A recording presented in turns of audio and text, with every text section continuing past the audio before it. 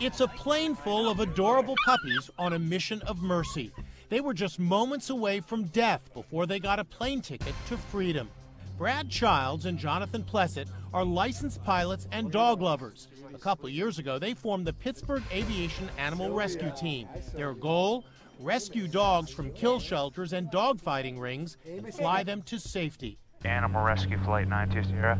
We are heading down to Charleston, West Virginia. We are going to rescue 12 dogs. The guys brought us along for one of their biggest missions yet, picking up a dozen dogs from West Virginia and bringing them all the way to New York. These trips aren't cheap, and this one was paid for by a donation from fellow animal lover Rachel Ray. After receiving the proper veterinary paperwork, the guys are ready to transport the pups. These dogs today are minutes away from death. If we didn't come do this, these dogs are not going to have it tomorrow. At first, the puppies are the perfect passengers. Some sound asleep.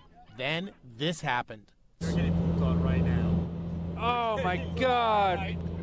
After the 2-hour flight, the dogs are taken off the plane in crates. And soon they were headed to the North Shore Animal League, a no-kill shelter in Long Island, New York, where they're checked out by a vet, groomed, bathed, and put in a dryer. We're going to find this girl a very loving home very soon, and this is the exciting part. Yeah?